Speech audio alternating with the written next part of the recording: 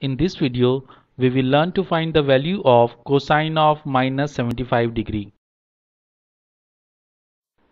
As we know, the trigonometry identity cosine of minus x is equal to cosine of x. The video explaining how to derive this identity is appearing in the upper right corner. Also, the URL address of the video has been mentioned in the description section.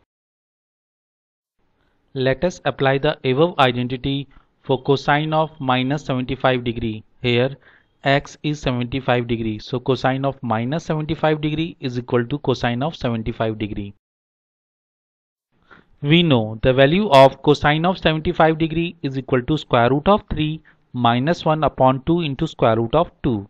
The video explaining how to find the value of cosine of 75 degree is appearing in the upper right corner. Please check the video and follow the steps to find the value of cosine of 75 degree. Also, the URL address of the video has been mentioned in the description section.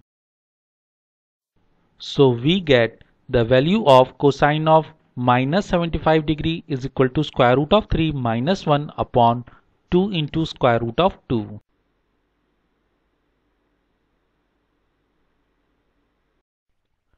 Thanks for watching this video. I hope you liked this video. Please press the like button if you liked this video.